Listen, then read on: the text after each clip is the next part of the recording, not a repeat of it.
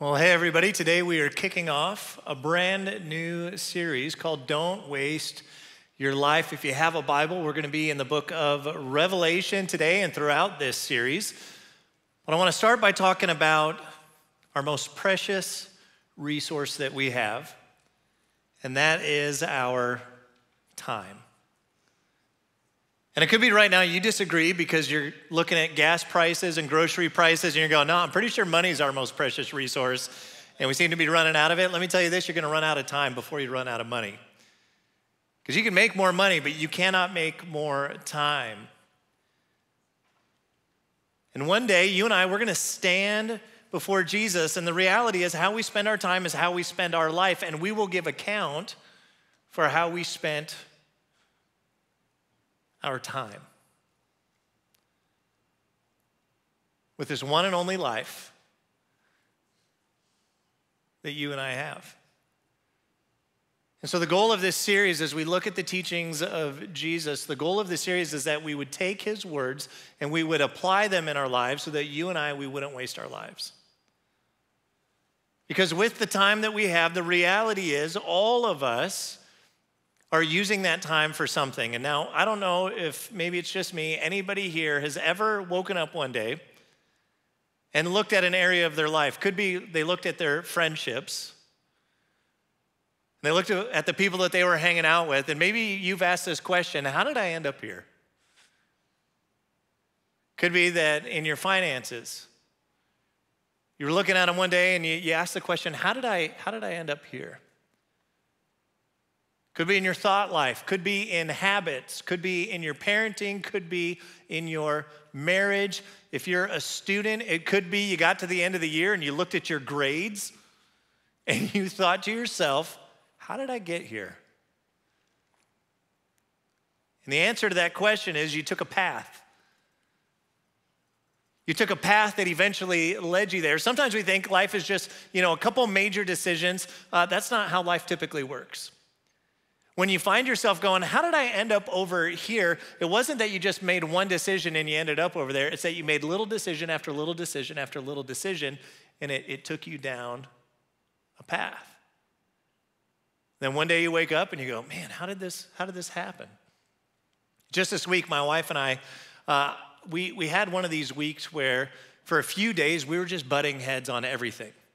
And it seemed like our words were sarcastic and a little bit jabbing towards each other. And both of us, the only thing we were 100% certain of is that it was the other person's fault. Anybody relate to what I'm talking about right now? And we just kept butting heads. And then we started to ask the question, how did we get here? Like, how did this happen? And the reality is, it wasn't that there was like one major thing. It was a bunch of little decisions. And all of a sudden, we found ourselves down this path. See, the reality of a path is you don't realize that you're on a path, typically until you're way down that path. And the right path and the wrong path, the tricky thing is they kind of run parallel to each other for a while.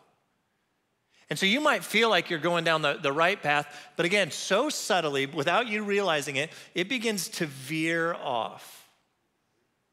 And after little decision after little decision, you wake up one day and you go, what happened to my marriage? What happened to my life? Why are these habits such a regular thing? And it was little decision after little decision. So this week, my wife and I, the reason I'm telling the story, by the way, is because we resolved it. Otherwise, I'd tell you a story from like a month ago. But we realized we're on the wrong path. And it wasn't until we began to own our own part in it and to ask for forgiveness and to offer forgiveness, to grant that to each other, that we were able to get back onto the right path. Throughout this series, Jesus is going to challenge us in regards to which path that we are on. And in love and in grace and also in truth, Jesus is going to invite us back onto the right path. He's going to speak truth in ways that for some of us, it's going to be a little bit uncomfortable, but he's doing it because he loves us and he wants to help us, but he's going to guide us back to the right path. All throughout Scripture, you have different themes, and one of the themes is this idea of a path. And that you and I, we get to make choices in life, and those choices will take us a certain direction. If you look at the very beginning of your Bible, it begins with the story of Adam and Eve, the account of what happened in the Garden of Eden, and God gives them a choice. You can choose to trust me, you can choose to follow me, and in that you're gonna experience the blessing. The blessing of this garden and all that it has to offer, and to co-rule with me in creation. God invites them to walk this path, but he says, but you also have a choice. You could choose to reject me. You could choose to go down this other path and experience the curse and the destruction that comes with that. And of course, the story goes, they chose the wrong path. Throughout the Old Testament, you have the nation of Israel, and this theme is recurring where God's saying, okay, you can trust in me, you can follow me down this path and experience the blessing and the life that I have for you, or you can reject me, you can turn to false gods, you can turn these other directions, trust in yourself, whatever it is, and experience destruction. And you have a choice as to what path you go down. And again, the nation of Israel, they choose to go down the wrong path, and they repent, and they go, okay, God, we're gonna follow you. And then they go off the path, and they repent, and this just happens again and again and again throughout the Old Testament. It's a major theme of the Bible. If I were to take all of the Bible and I were to say, okay, what is the big choice that we have throughout all of Scripture, the big meta-narrative choice that you and I will make is whether or not we're gonna choose to trust and follow Jesus, or whether we're gonna go down a different path. Last week, we wrapped up a series talking about the gospel, the good news that Jesus has made a way, he's made a path for us. Yet some of us, we choose our own good works. We choose some other thing rather than trusting in Jesus. The invitation is to trust him, and not just with heaven and eternity, but in all the details of the here and now, in all these different areas of our lives. And some of our choices are gonna take us down a path of experiencing the abundant life that Jesus promises. Some of our choices will take us down a path of destruction. And in love and in grace, Jesus is going to guide us to the right path in the book of Revelation. Now, the book of Revelation, for some people, gets them real freaked out. Because in Revelation, which is the last book in your Bible, it's a picture of things that are to come in the end times. And so some people read through, and there's all kinds of symbolism and pictures, and there's like a dragon, and some people are like, I don't understand. And so people have debated for 2,000 years all the exact meanings of all these things. And some people get real scared, and then they read these books on the end times, and they're gonna be walking, and someone's gonna disappear, and so they're freaked out about that. And if ever, like I grew up in a church where like it was supposed to be this really scary thing to, what's gonna happen in the end. And so I was overwhelmed, and I'd walk into a room that I thought my mom was gonna be in, and she wasn't there. And so I was like, I missed the rapture, and every time I'd go anywhere and there was somebody that was supposed to be there and they weren't there, I'd get all freaked out. Well, let me just help you out and give you the bottom line of Revelation. The big picture of the book of Revelation is this: Jesus wins. Without getting into all the symbolism, without getting into all of that, there's a lot of things we could agree on, there's a lot of things we could debate on. Let me just tell you, the goal, the purpose, the reason why we have the book of Revelation is so that you and I might know that in the end, Jesus wins. Jesus is victorious. And those who put their trust, those who put their hope in Jesus, they share in that victory.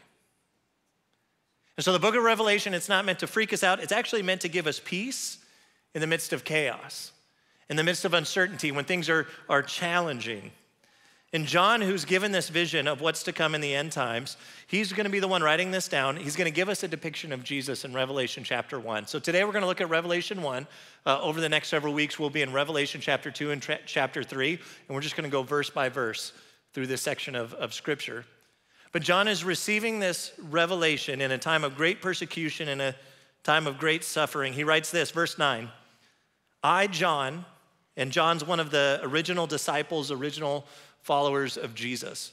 I, John, your brother and companion in the suffering and kingdom and patient endurance that are ours in Jesus, was on the island of Patmos because of the word of God and the testimony of Jesus. So John is the last remaining of the original disciples. As he's writing this, as he's receiving this vision, he's in his old age. All of his friends, the other disciples, they have been murdered for their faith in Jesus, for declaring that they had seen the resurrected Jesus. They were threatened, and they did not stand down when they were told to denounce that Jesus is the Christ, that he is the Messiah, that he is the Savior. They proclaimed it, and all of them were murdered for their faith in Jesus, except for John, who was exiled to the island of Patmos. Now I have a map here, and on the map you'll see on the bottom left a little arrow pointing to that island. It's a very small, very desolate island off of Asia Minor. And from there, John's gonna receive this vision, but basically he's in prison. He's not allowed to leave this island, and he's to live out the rest of his years and die on the island of Patmos. So he's receiving this vision in a time of great suffering and persecution. Verse 10, on the Lord's day, I was in the Spirit, talking about the Holy Spirit, and I heard behind me, so he's having this vision. It says, I heard behind me a loud voice like a trumpet, which said, write on a scroll what you see and send it to the 7 churches, to Ephesus, Smyrna, Pergamum, Thyatira, Sardis, Philadelphia, and Laodicea. These 7 churches, again on that map, they were in a circle on this trade route, and so the letter would go out from the island of Patmos, and the scroll would be read, this revelation of what's to come. That's why we call it Revelation. This revelation will be read out loud at all of these churches. And you'll see there kind of in a circle, these 7 churches, the number 7 in the Bible is a number of completion. Theologians believe that means that these 7 churches represent all churches for all time. That it's symbolic of all the churches that would exist for all time. So these letters are to be read, this letter of Revelation is to be read to these 7 churches. Verse 12, so he hears this from behind. I turned around to see the voice that was speaking to me. And he's about to give us the vision of what he saw. And when I turned, I saw 7 golden lampstands. And among the lampstands was someone like a son of man, dressed in a robe, reaching down to his feet with a golden sash around his chest. The hair on his head was white like wool, as white as snow. And his eyes were like blazing fire. His feet were like bronze glowing in a furnace. And his voice was like the sound of rushing waters. Think Niagara Falls. Think overwhelming roaring of rushing waters. In his right hand, he held 7 stars. And coming out of his mouth was a sharp, double-edged sword. His face was like the sun shining in all its brilliance. If you haven't picked up, this is not your Sunday school Jesus. This is not your sweet little sitting there holding a baby lamb Jesus if you grew up in church or in Sunday school. See, a lot of times when we think of Jesus, we picture Jesus as we imagine he was as he walked this earth. John is receiving this vision of Jesus glorified in heaven. And it's not Sunday school Jesus. In fact, in Revelation 19, there's a similar depiction of Jesus, and it describes what he looks like. And he's riding on this white horse, and he has these many crowns, and his robe is dipped in blood, and the armies of heaven are behind him, also riding on horses. And written on his robe and tatted up on his thigh, it says King of Kings and Lord of Lords. And if you're like, is he really tatted up? It's not clear in the Greek, but I can't imagine on his thigh. It was like one of those like water things that you peel off. I imagine, it's probably more like he's tatted up on his thigh. But this is not Sunday school Jesus. This is terrifying, glorious, overwhelming, awe-inspiring Jesus. And John is seeing this vision. And John, who's one of the disciples who was with Jesus while he walked this earth, humanly speaking, is now receiving this vision. And it's very different because look at John's reaction. Jesus is his friend. They have a close relationship. Verse 17, when I saw him, I fell at his feet as though dead. He's terrified. He's overwhelmed. But look what Jesus does. Then he, talking about Jesus, placed his right hand on me and said, do not be afraid. I am the first and the last. I am the living one. I was dead, and now look, I am alive forever and ever. And I hold the keys of death and Hades. So Jesus' words to John, like the roaring of powerful waters, is John, don't be afraid. Why is that? Because John, through his faith in Jesus, just as Jesus is victorious, in the end, Jesus wins, so also John is victorious through faith in him. that Jesus' victory is John's victory. So Jesus says, John, don't be afraid. Jesus goes on and he explains the symbolism of the 7 stars and 7 lampstands. The 7 stars are 7 angels. Some translations, messengers. It's the same word for angels and messengers to the 7 churches. And the 7 lampstands represent the 7 churches that we just saw on the map. And in essence, Jesus is going to go to each one of these churches and he's going to preach a prophetic sermon and he's going to give them his review. So each church in a different geographical location is also in a different spiritual location.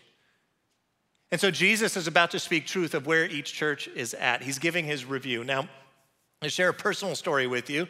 Several years ago, I wrote a book with a mentor of mine, and I published it on Amazon, and just a couple days later, I got my first review. And I actually took a screen grab of it because I was like, oh man, 4 stars. Which you might be thinking, man, 4 stars, that's pretty good. You know, that's like an 80%. I'm like, man, 4 stars. And I was devastated that it wasn't 5 stars. And the reason that it was so difficult for me to receive this 4-star review, not only was it my first review that I got on this book, guys, it was my mom. I can't make this up. And so I called her up and I'm like, Mom, what are you doing? And she said, I thought it was a really good book. I said, why did you give it 4 stars then? And she's like, well, you know, I think it could be better. And then she proceeds to tell me on, you know, you could have done this, you could have added that, you know, I wish at the end, you know, the summaries, you know. And she told me all the things that could be better, but she was just brutally honest with me. Real quick, to all the moms in the room watching online, wherever you are, if your son ever writes a book, automatically 5 stars.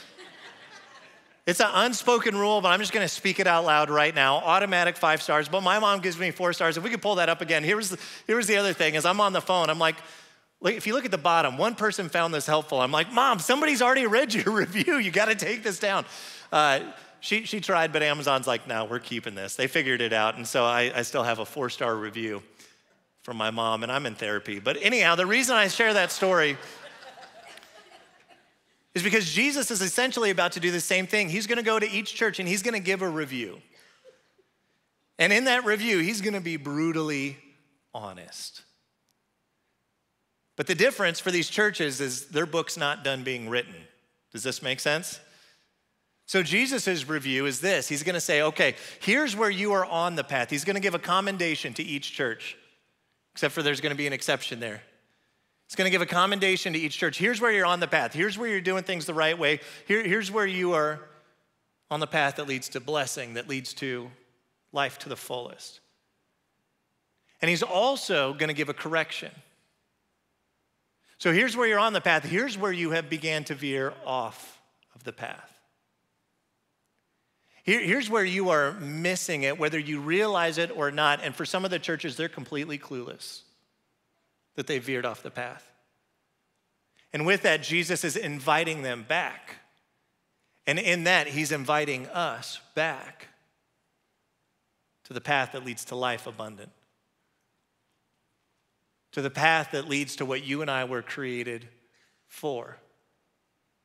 And so he's gonna give the reviews, he's gonna invite people back, and he's gonna explain, if you continue down this path that's veering off, here are the consequences that come with that. That's gonna lead you to destruction, and he's gonna go on to explain it. But if you'll change your trajectory, if you'll get back on the right path, here's gonna be the consequences that are positive.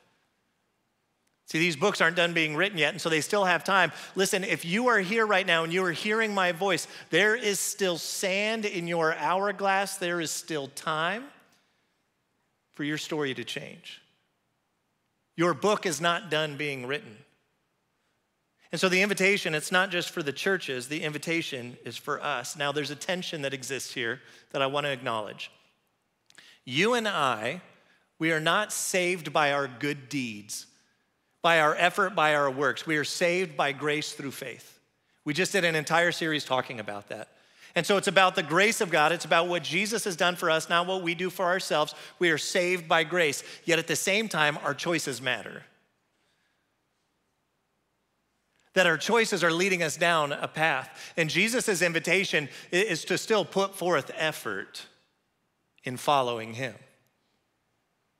And so, yes, on the one hand, there's grace and we're saved by grace. On the other hand, there's truth and there's the reality that if we choose the wrong path, we will experience the consequences of the wrong path. And so that means as followers of Jesus, our effort is not earning us anything. Our effort is in response to the grace, but our effort still matters because we don't want to waste our life. We only have one. So we want to be wise in how we live. We want to be wise with whatever time it is that we have remaining. We want to utilize the most precious resource that we have, and we want to walk the right path. Grace is opposed to earning, but it is not opposed to effort. And so Jesus is going to invite us not to waste our lives by working towards the right path. Now, if you're here, you're listening online, and you've been on the wrong path for a long time. And you know you've been on the wrong path. It's not that you've subtly just, kind of wandered off and you're not quite aware of it yet. You know that you've been on the wrong path for a long time. I want to encourage you. It's not too late. You can't change the past. And I know all of us, every single one of us in the room, all of us, we have things in our past that we regret. We have things that we've done. We have things that we haven't done. We have things that we've said. We have things that we haven't said. And we have regrets over those things. And the reality is, you and I, we can't go back and change the past. I have those things in my life. We can't go back and change the past, but we can choose, by God's grace, to redeem the present. To redeem means to regain possession, to restore back to its original purpose, to get our lives back onto the right path by the grace of God, by the help of the Holy Spirit, God's Spirit working within us. You and I are empowered by the Spirit to get off the wrong path and onto the right path. And that you and I were to live our lives with the end in mind. And in light of how the story ends, we can live with that clear purpose. And again, to kind of sum up Revelation, in the end, Jesus wins. And based on how the story ends, we can know with confidence that in the end, all that matters is God and people. We say that all the time as a church. It's completely true. When you read Revelation, when you read how the story ends, everything else fades away and is made new. But in the end, here's what lasts for eternity: God and people. Even the earth itself will be made new again. So you and I, we can live our lives with purpose. And the path Jesus is inviting us to, the path of purpose, the path of abundant life, is a path of loving God and loving people. To use the time that we have remaining to love God and to love people. And this path is one that's not limited to, but it does include giving and serving. Part of the path that God has for you and has for me is that our lives wouldn't be about ourselves. That our lives would be about the people around us. See, Jesus modeled this. Jesus said, his own words, he says, I didn't come here to be served, but to serve. And to give my life as a ransom for many. For God so loved the world that he gave his one and only Son. That whoever believes in him shall not perish but have eternal life. See, Jesus, he gave and he served. As followers of Jesus, the model that he set forth for us, the invitation that he's giving us and he's giving the churches as we walk through Revelation 2 and 3 is a life of giving and serving. And here's a great irony. When you and I give and when you and I serve, it actually blesses us. I remember when I first started serving in elementary school as a junior hire, I thought, man, I'm going to go help these kids as a junior hire with all my great wisdom and understanding of life and how it worked. I'm gonna go help these kids. And I remember going, man, this is amazing. And I'm building friendships and I'm actually enjoying serving others. That there was something within my soul that began to awaken in serving others. And then as a high schooler, I would serve with junior hires in elementary. And then in college, I would serve with students. And it's this path that God led me down. And still, I continue walking that path to this day. And there was this season in college where I'm like, you know what? I'm done serving other people. I'm just going to serve myself. And let me just let you in on a little secret. It's the most miserable I've ever been in my life. And if you've ever experienced life when it was all about you, you've been more miserable than you can ever imagine in that season. But when you begin to serve others, you begin to experience this blessing in following in the path of Jesus. And it's counterintuitive. So recently we sat down with a few individuals who are experiencing this in their own lives, and we just began to ask them questions and wanted to share their story with you.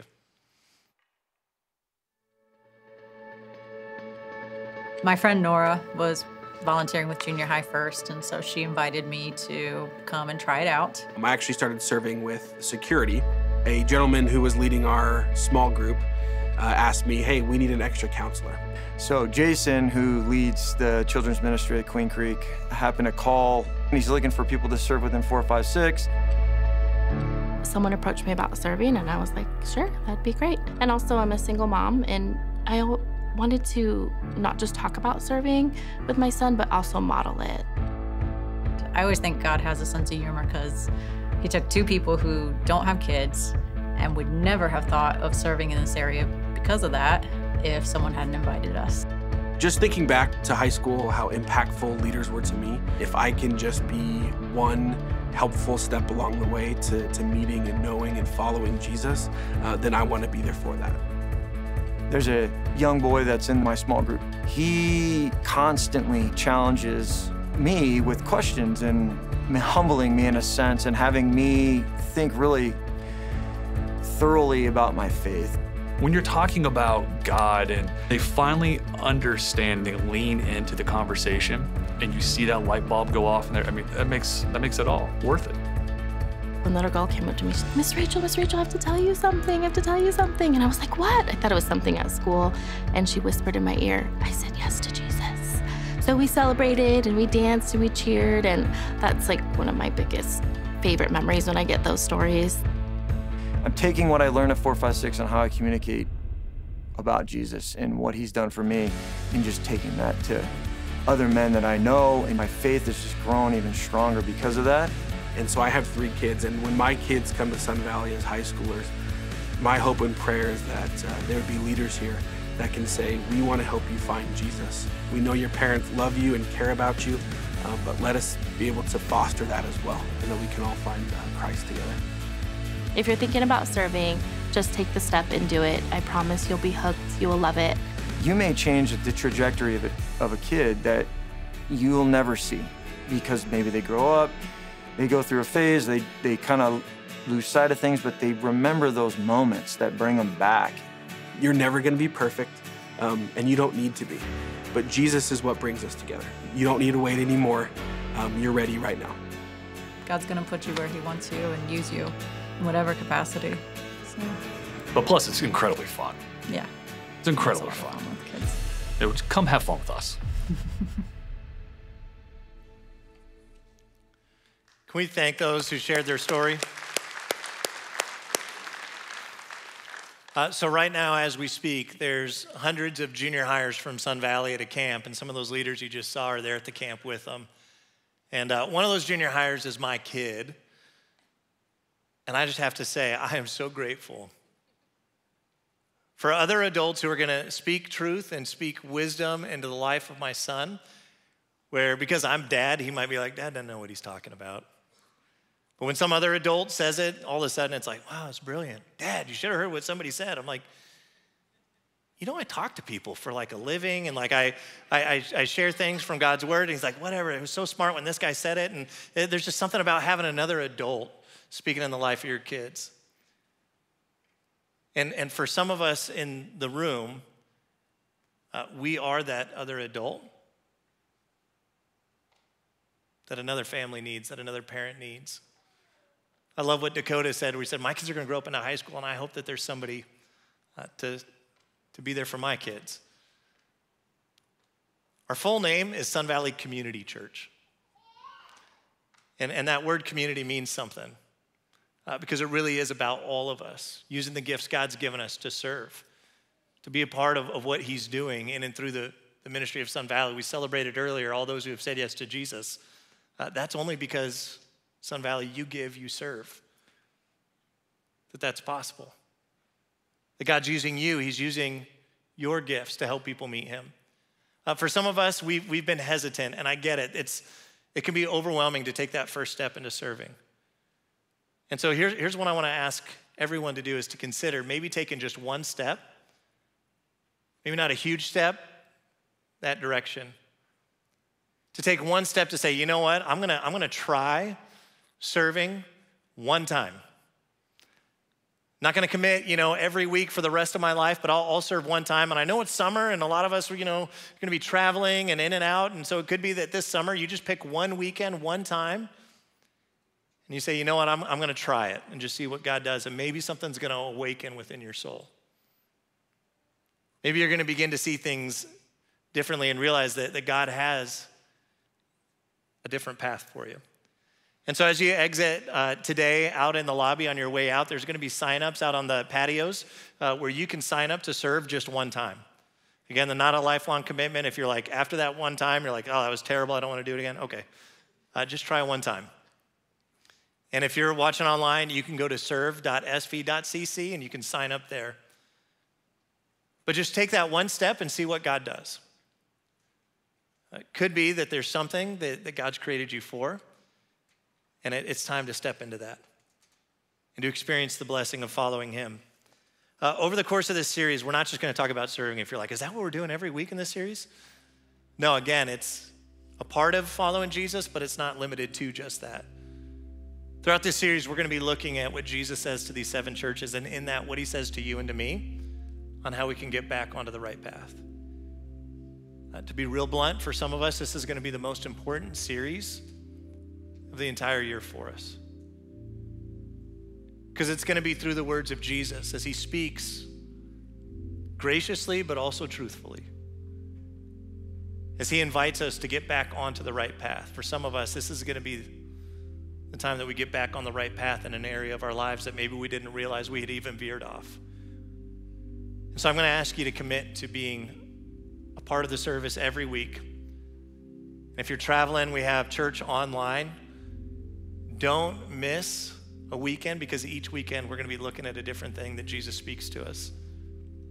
Going just verse by verse through these 2 chapters that are incredibly practical, incredibly helpful to guide you and to me to not waste our lives, but to invest whatever time we have left in what matters most.